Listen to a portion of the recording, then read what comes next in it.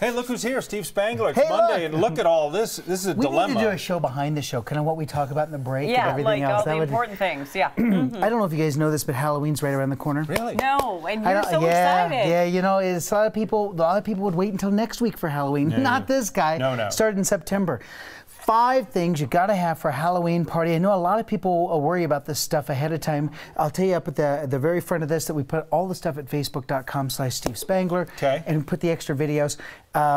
Glowing things. Number 1, you gotta have things that glow. So of course you gotta go out and get your black light for the party. Yeah. Okay. A couple things about glowing stuff.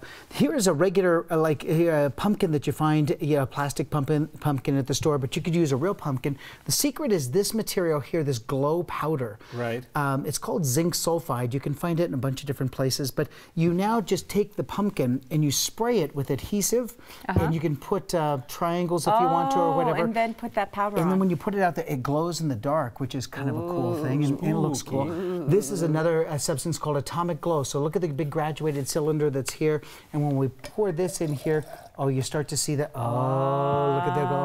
I know it would look better if we dim the lights, but it's hard to dim the lights. So the black light is hitting that. I know, and it's just it would really be glowing without light. Yeah. But guess what? If you have an adult party, tonic water glows beautifully. So gin and tonics are a wonderful thing, and so that can you consume that? No, that's why you have a gin and tonic. Okay. That's why. That's great. So here on 9 News, we debuted years ago fake blood. My mom and dad were in that business for years and years and years. Whole nother Oprah at a different time. But look at this. You've got to learn how to make fake blood. Oh my gosh, this is good. I put the whole video at Facebook. The secret is the cornstarch and the chocolate cocoa. Really? Yeah. But this looks good, Because doesn't it's not their it? color otherwise. Yeah. See, look at this. So we've got very the real. greatest fake blood in the whole world. Hey. Would you look at this? You get a balloon because you're going to need a party favor, and you drop a hex nut. So this is a hex nut. Right. Drop the hex nut into the balloon like this. Kim, this will be yours. Tom, reach over and get yours. Okay.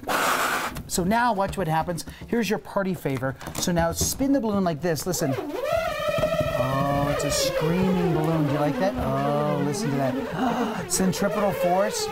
This is a parent's nightmare because a kid does this all day long and night. Yes. And it's the centripetal force inside the body. Okay, stop it, stop it, Okay, stop it, stop it. Knock that we're out off. of time. Finally, would you look at this? I love to go to the door and have something great happening. So here is the secret. Here's the cauldron that has the hot water. Tub of hot water. Got it? So now you put the dry ice inside here. Right. You can pull it out if you want to later on, but you put this inside here, and now I want to go to the door and have it all smoking and everything. When you reach in and you get, oh, careful, it's only cold. All right, so there you go. Touch. Nice. Now below. look at this. So now you take your candy. So look at the candy here. Oh, yeah, Protect it in the bowl, and you hide it inside this one here, like this. So look at this. Look at this. Go for a wide shot, Les. Go for a wide. Look at this. So now you reach in and you say, "Oh, candy for you," and it's perfectly fine. Isn't that great? And it looks like you're just reaching into the cauldron and getting candy, but because it's separated, it doesn't get wet at all, and the kids go nuts. The Spangler house is a fun house to visit. That's why we shut the doors and turn off the lights. So it's the boys are like, "Dad, are we going to do it again?" And you say yes. Cool. But now when the Love kids that. leave, you just kind of reach in and you pull it out,